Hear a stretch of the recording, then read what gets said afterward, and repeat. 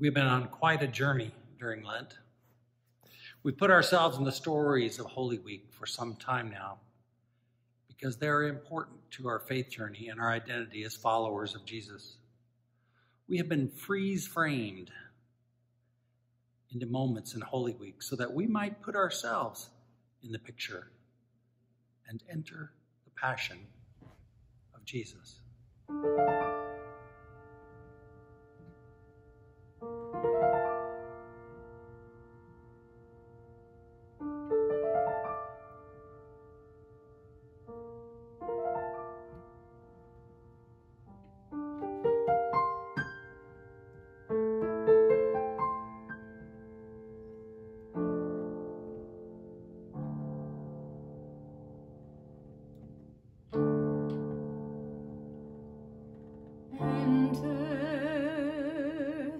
Enter the story,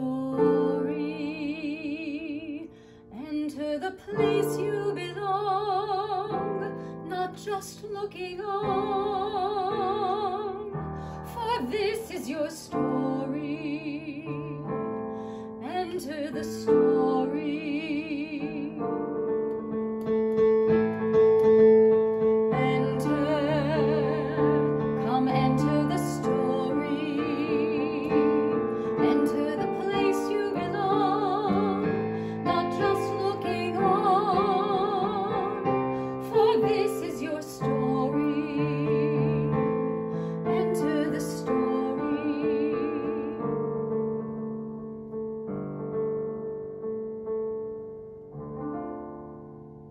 Tonight, the characters we have experienced by zooming into the works of art will step into our picture. We will hear from them again, but this time they come to us knowing the rest of the story. Some of you may remember Paul Harvey's radio show where he would tell a story. He'd set up the dilemma, but after the commercial break, he would come back and tell the rest of the story. He would offer some surprising twist. Holy Week is a time to mourn the continued suffering in the world, but we do so knowing the surprising twist of the story of Jesus. We are Easter people, as we live in the post-resurrection era that reminds us that suffering and death is overcome when we follow Jesus' command to be agents of change in a world that so desperately needs a word of resurrection hope.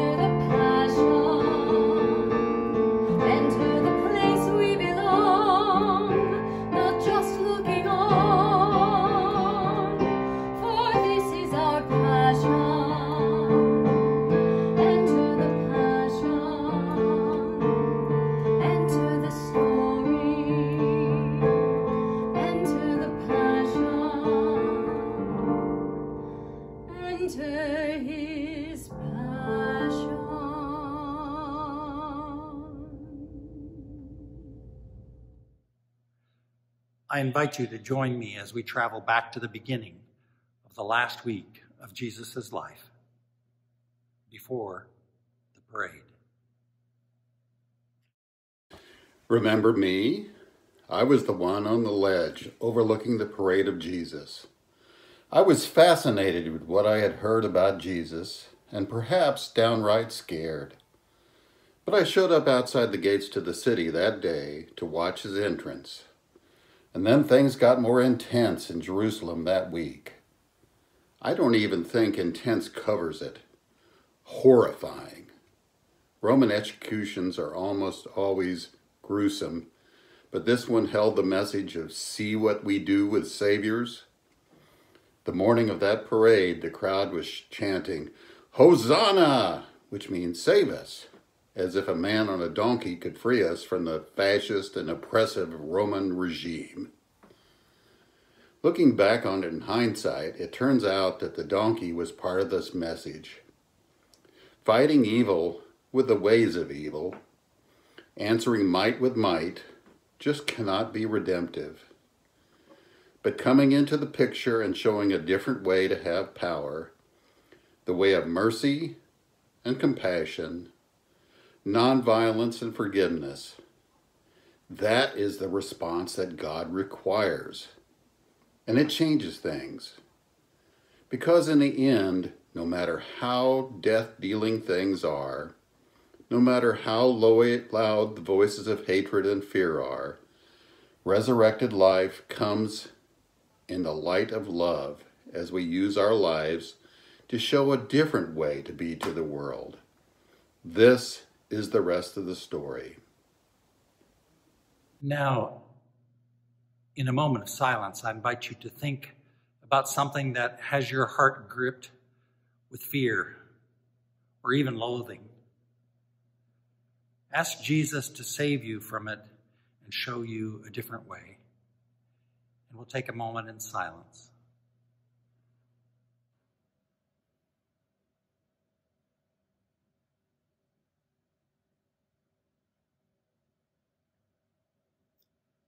Let us pray. Jesus, Savior on a humble donkey, empty us of our need for revenge, answering hatred with hatred.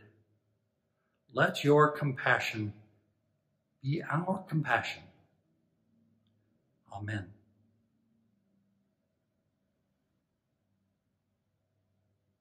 Now I invite you to picture yourself in the large Gentile court of the temple. When Jesus turned over the tables in the temple, I was filled with fear and frustration. I was afraid he was about to get himself killed. Well, he did. It was the risk he took, and in doing so, he showed us that pursuing justice is risky, still is. You have seen many bold and righteous leaders cut down since my time. I was so angry at the events that unfolded that week, angry at the way things are. Yes, it is part of the redemption story to feel the anger at the way things are and try to do something about it. But I know it is hard to see whether anything we do makes a difference when the pain continues. I certainly felt that there was no hope that last week in Jerusalem, especially as we watched our beloved one die on that Roman executioner's cross. But then there was the rest of the story, and what rose out of the death was something that gave us all the courage to live on and spread the news that death will not win. And as I see you standing here, I know what truly lives on has more longevity than any political power of any one era. You are part of the rest of my story, of Jesus' story. That is the long arc of justice. In a moment of silence, I invite you to imagine that your actions toward a more just world, small though they may be, are part of the rest of the story for humanity. Ask Jesus to show you what you can do out in this world to be part of that picture of justice.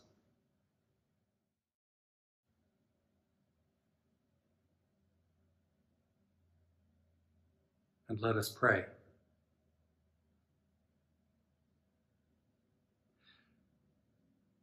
Jesus of righteous indignation, give us courage to be part of the arc of justice that you proclaim. Let your passion be our passion.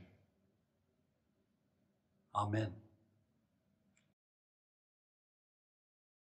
And now we move on to a visit inside the temple where Jesus was teaching. I'm the one who was in charge of keeping an eye out on Jesus whenever he showed up at the temple to teach that week. It was fascinating to see how the crowds adored him.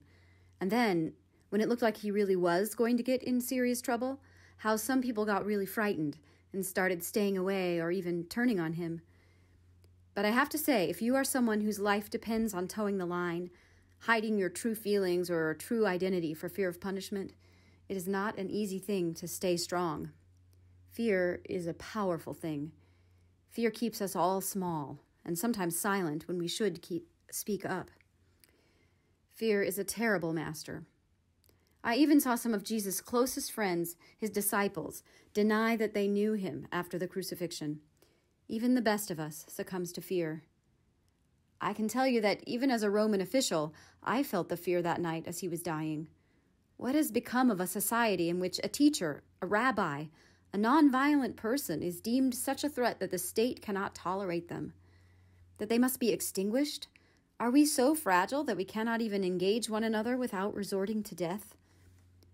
Well, this seems to be a question for your time, and perhaps for all times.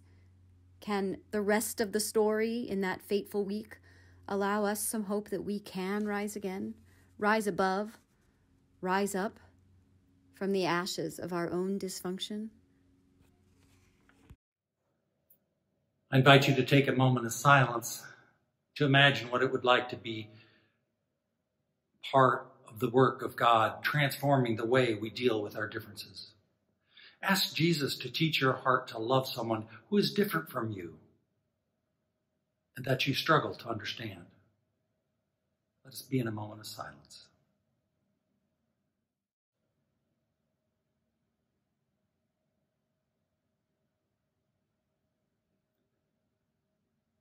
Let us pray. Rabbi, teacher Jesus, teach us to love beyond our differences, to look closely at how we might change the rest of the story. Let your understanding be our understanding. Amen. And now I invite you to move to your table if it's nearby and take a seat. Well, here we are gathered around tables, just like the times we disciples used to eat with Jesus and whatever unexpected guests he had invited.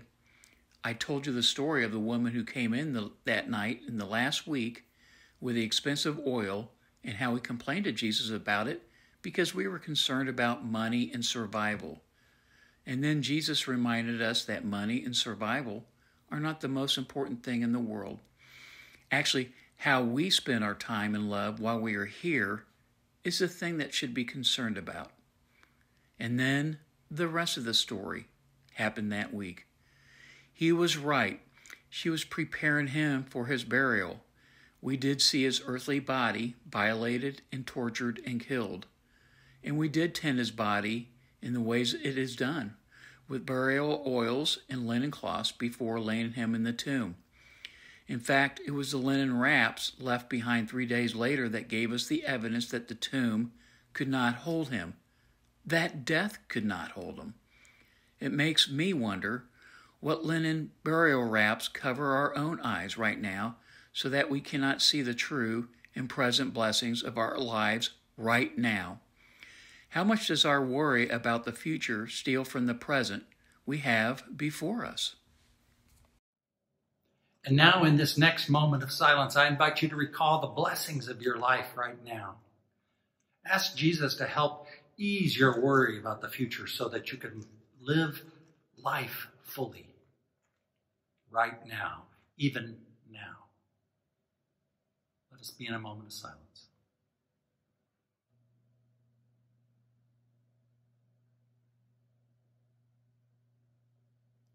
Let us pray.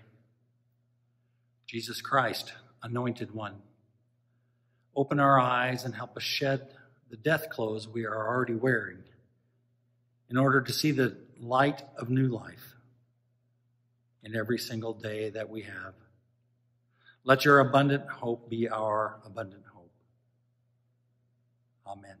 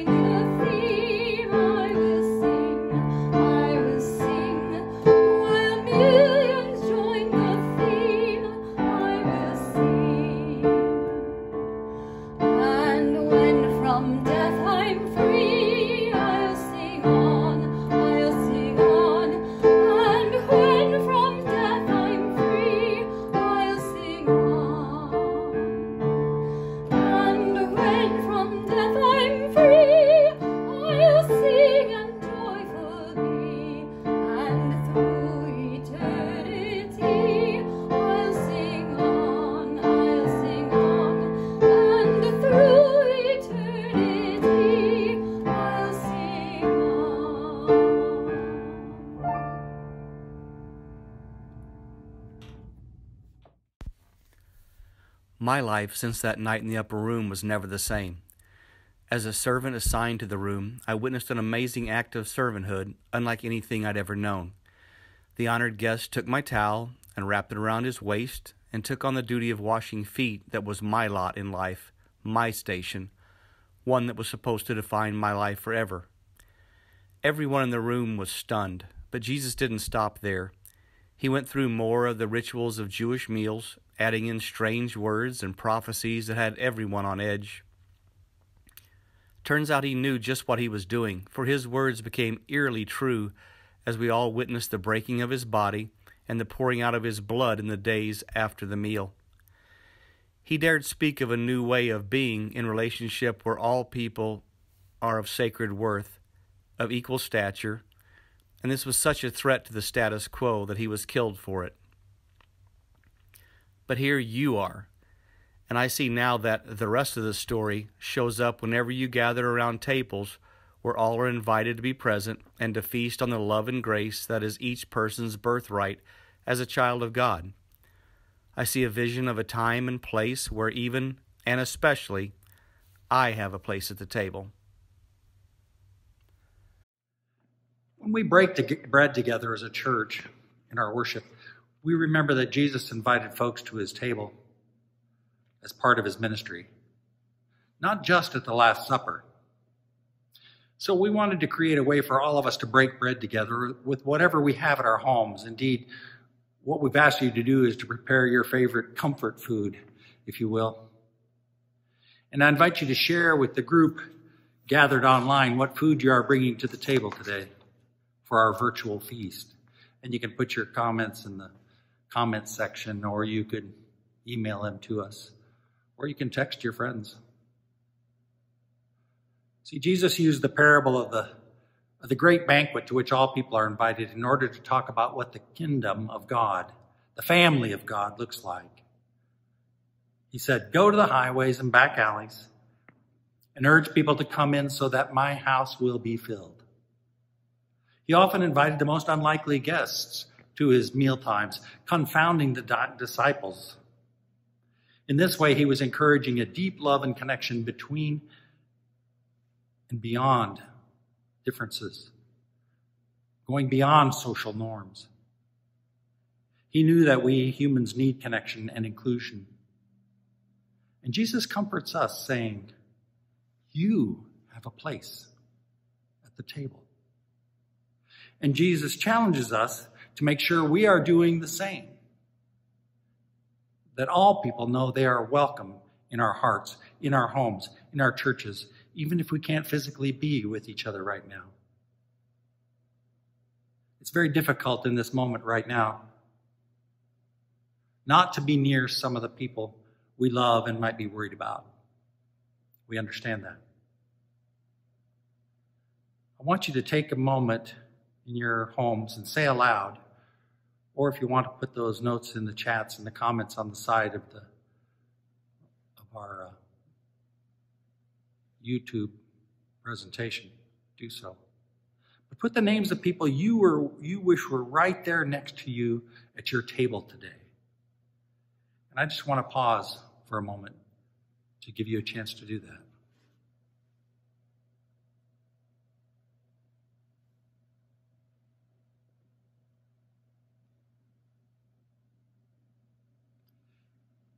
Jesus is no longer physically on earth. Yet every time we gather around a table and we call him to mind, he is present with us in spirit. And so too our loved ones are with us. Let this be a comfort to us. But we also want to call to mind the people we cannot name, whose names we do not know, but we know they need our prayers and God's comfort. Prayers for those who have lost loved ones, for those who are sick and recovering, for those who are caring for loved ones who are sick at home, for those who are caring for persons in medical care, for those who are separated from loved ones, for those who are feeling alone and isolated, for those who are helping and are so very, very tired. for those who are struggling to find friends, food, and comfort, for those who are afraid, and for those who risk their own health to provide for all our needs. I invite you to take a deep breath on behalf of all those we do not know and cannot call by name. And as we do so, we know that God knows who needs our prayers and who needs the Spirit, who needs the breath of God right now. And the breath of God is blowing from within us outward as a spirit of compassion and presence. Pause again and take a couple of deep breaths.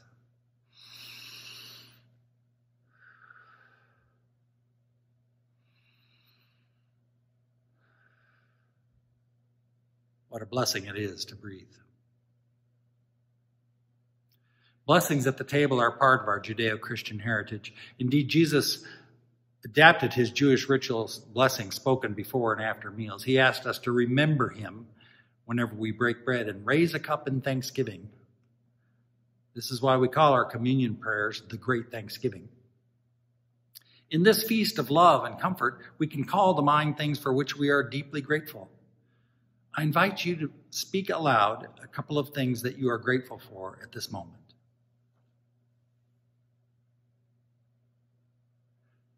And so I invite you to raise a plate of something on your table, or a glass of whatever you're drinking, and let us bless it in this way, repeating after me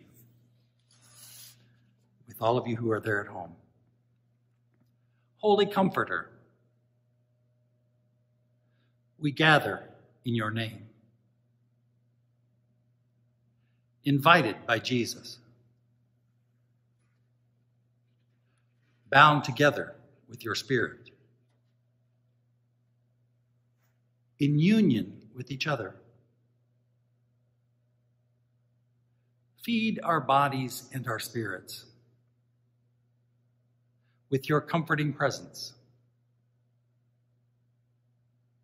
so that we might be your comfort to others. Bless this food and break open our hearts. Bless this drink and pour out your love. Amen.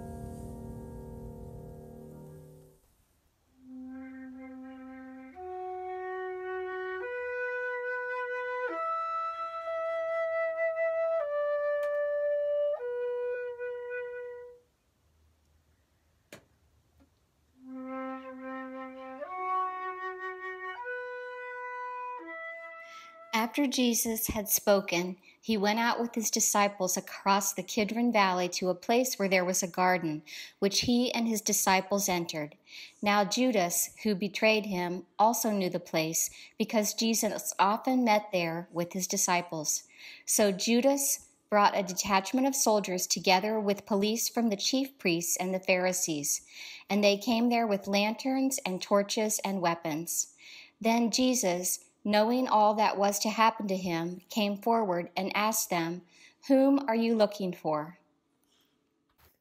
They answered, "Jesus of Nazareth." Jesus replied, "I am he." Judas, who betrayed him, was standing with them. When Jesus said to them, "I am he," they stepped back and fell to the ground. Again he asked them, "Whom are you looking for?" And they said, "Jesus of Nazareth." Jesus answered, "I told you that I am he. So if you are looking for me, let these men go." This was to fulfill the word that he had spoken. "I did not lose a single one of those whom you gave me." Then Simon Peter, who had a sword, drew it, struck the high priest's slave, and cut off his right ear. The slave's name was Malchus. Jesus said to Peter, "Put your sword back into its sheath. Am I not to drink the cup that the Father has given me?"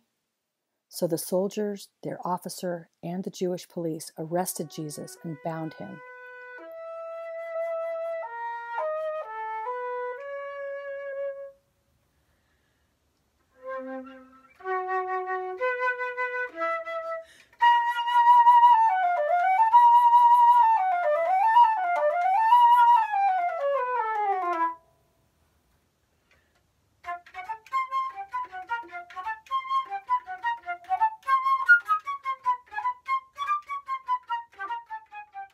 First they took him to Annas, who was the father-in-law of Caiaphas, the high priest that year.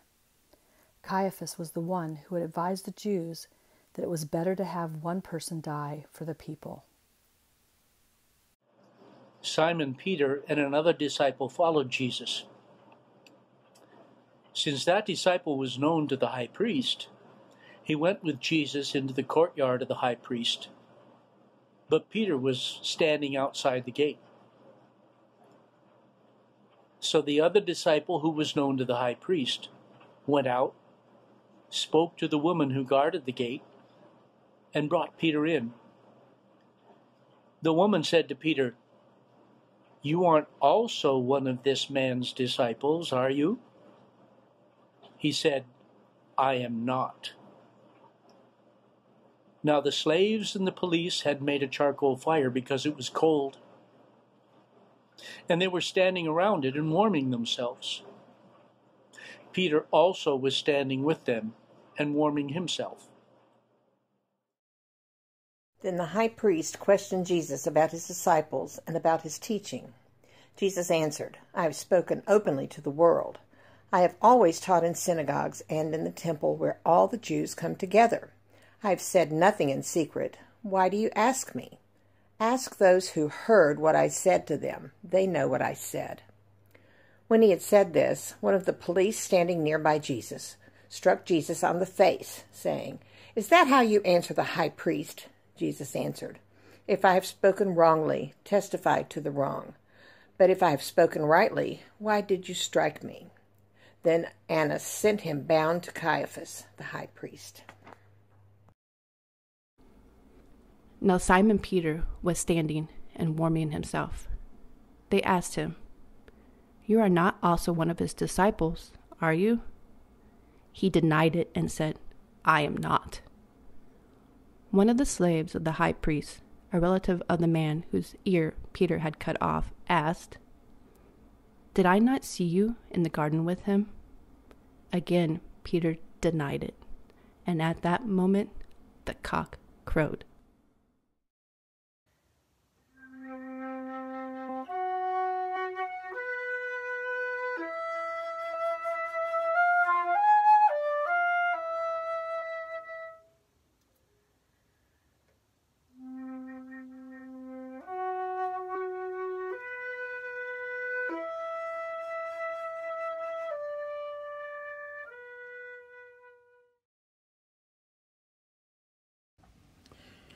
Then they took Jesus from Caiaphas to Pilate's headquarters. It was early in the morning. They themselves did not enter the headquarters so as to avoid ritual defilement and to be able to eat the Passover. So Pilate went out to them and said, "What accusations do you bring against this man?" They answered, "If this man were not a criminal, we would not have handed him over to you." Pilate said to them, "Take him yourselves and judge him according to your law." The Jews replied, "We are not permitted to put anyone to death." This was to fulfill what Jesus had said when he indicated the kind of death that he was to die. Then Pilate entered the headquarters again, summoned Jesus, and asked him, "Are you the king of the Jews?" Jesus answered, "Do you ask this on your own, or did others tell you about me?" Pilate replied, "I am not a Jew, am I? Your own nation and the chief priests have handed you over to me. What have you done?" Jesus answered, "My kingdom is not from this world. If my kingdom were from this world, my followers would be fighting to keep me from being handed over to the Jews. But as it is, my kingdom is not from here." Pilate asked him, "So you are a king?" Jesus answered, "You say that I am a king. For this I was born, and for this I came into the world, to testify to the truth. Everyone who belongs to the truth listens to my voice." Pilate asked him, "What is truth?" After he had said this, he went out to the Jews again and told them, "I find no case against them. But you have a custom that I release someone for you at the Passover. Do you want me to release for you the king of the Jews?" They shouted in reply, "Not this man, but Barabbas." Now Barabbas was a bandit. Then Pilate took Jesus and had him flogged. And the soldiers wove a crown of thorns and put it on his head. And they dressed him in a purple robe. They kept coming up to him, saying, "Hail, King of the Jews!" and striking him on the face. Pilate went out again and said to them, "Look, I am bringing him out to you to let you know that I find no case against him." So Jesus came out, wearing the crown of thorns and the purple robe. Pilate said to them, "Here is the man." When the chief priests and the police saw him, they shouted, "Crucify him! Crucify him!" Pilate said to them, "Take him yourselves and crucify him. I find no case against him." The Jews answered him, "We have a law, and according to that law he ought to die because he claimed to be the Son of God." Now when Pilate heard this, he was more afraid than ever. He entered his headquarters again and asked Jesus, "Where are you from?" But Jesus gave no answer. Pilate therefore said to him, "Do you refuse to speak to me? Do you not know that I have power to release you and power to crucify you?" Jesus answered him, "You would have no power over me unless it had been given you from above. Therefore, the one who handed me over to you is guilty of a greater sin." From then on, Pilate tried to release him, but the Jews cried out, "If you release this man, you are no friend of the emperor. Everyone who claims to be a king sets himself against the emperor." When Pilate heard these words, he brought Jesus outside and sat on the judge's bench at the place called the Stone Pavement, or the Hebrew Gabbatha. Now it was the day of preparation for the Passover, and it was about noon. He said to the Jews, "Here is your king." They cried out, "Away with him! Away with him! Crucify him!"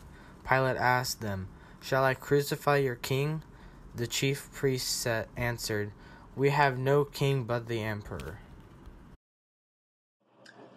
Then he handed him over to them to be crucified. So they took Jesus, and carrying the cross by himself, he went out to what is called the place of the skull, which in Hebrew is called Golgotha. There they crucified him, and with him 2 others, one on either side, with Jesus between them.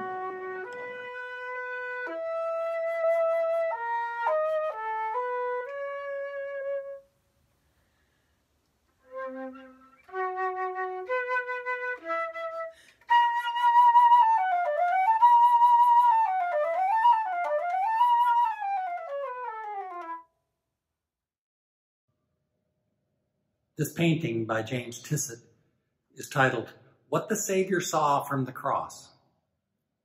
For over 6 weeks, we have been taking various perspectives in the story, but never this one. This perspective from the cross is Jesus' view. He looks down and sees with the eyes of compassion. For all of us, the good news is not just that life wins out over death in the resurrection, but also from the cross, in the moment of sheer agony, Jesus' passion was compassion for the suffering of humanity. God knew our pain. Pilate also had an inscription written and put on the cross. It read, Jesus of Nazareth, the King of the Jews. Many of the Jews read this inscription because the place where Jesus was crucified was near the city, and it was written in Hebrew, in Latin, and in Greek. Then the chief priests of the Jews said to Pilate, Do not write the King of the Jews. But this man said, I am King of the Jews. Pilate answered, What I have written, I have written. When the soldiers had crucified Jesus, they took his clothes and divided them into 4 parts, one for each soldier. They also took his tunic. Now the tunic was seamless, woven in one piece from the top. So they said to one another, Let us not tear it, but cast lots for it to see who will get it. This was to fulfill what the scripture says, They divided my clothes among themselves, and for my clothing they cast lots. And that is what the soldiers did. Meanwhile, standing near the cross of Jesus were his mother and his mother's sister, Mary, the wife of Clopas, and Mary Magdalene. When Jesus saw his mother and the disciple whom he loved standing beside her, he said to his mother, Woman, here is your son. Then he said to the disciple, Here is your mother. And from that hour the disciple took her into his own home. After this, when Jesus knew that all was now finished, he said, in order to fulfill the scripture, I am thirsty. A jar full of sour wine was standing there. So they put a sponge full of the wine on a branch of hyssop and held it to his mouth. When Jesus had received the wine, he said, It is finished. Then he bowed his head and gave up his spirit.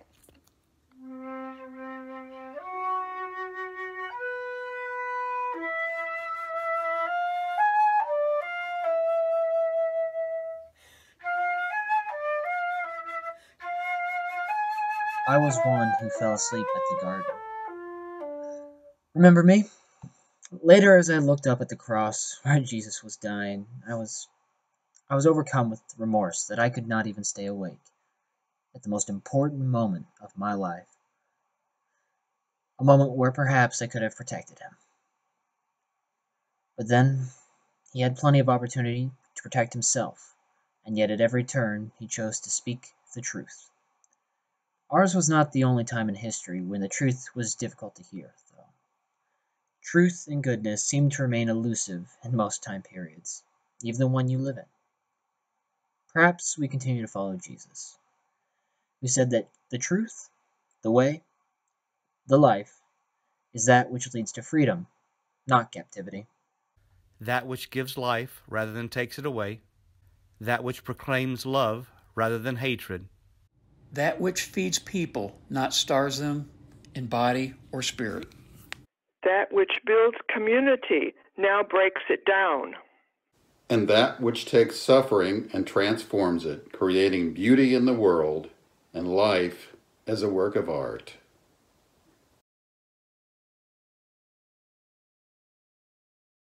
Since it was the day of preparation, the Jews did not want the bodies left on the cross during the Sabbath, especially because that Sabbath was a day of great solemnity. So they asked Pilate to have the legs of the crucified men broken and the bodies removed. Then the soldiers came and broke the legs of the first and of the other who had been crucified with him. But when they came to Jesus and saw that he was already dead, they did not break his legs.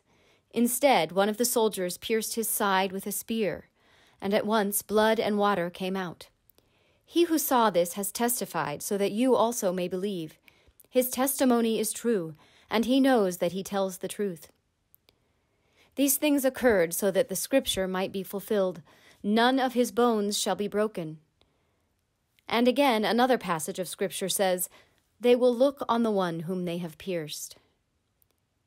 After these things, Joseph of Arimathea, who was a disciple of Jesus, though a secret one because of his fear of the Jews, asked Pilate to let him take away the body of Jesus.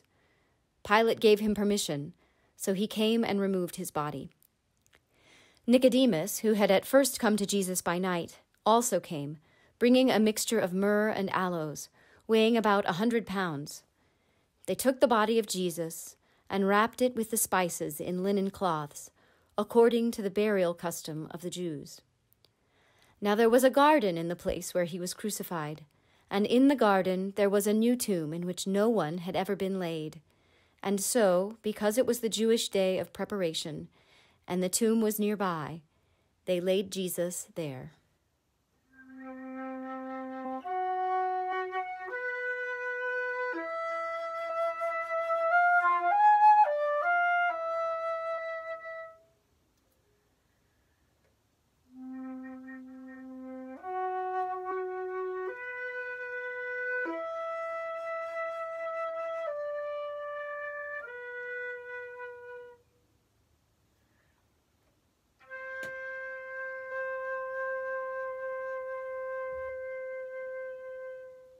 I invite you now to come to your table, your altar, and stay there for our benediction.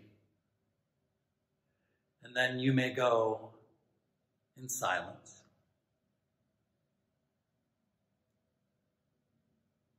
Look at what happens when we put a frame around life. We zoom in and find there is good news. We find the rest of the story. It will all be okay. Jesus is with us. It will all be always, okay. Forever. Jesus is with us. It will all always, be okay. Forever. It will all be Jesus is okay. with us, always, Jesus is with us. Forever. Always. Forever.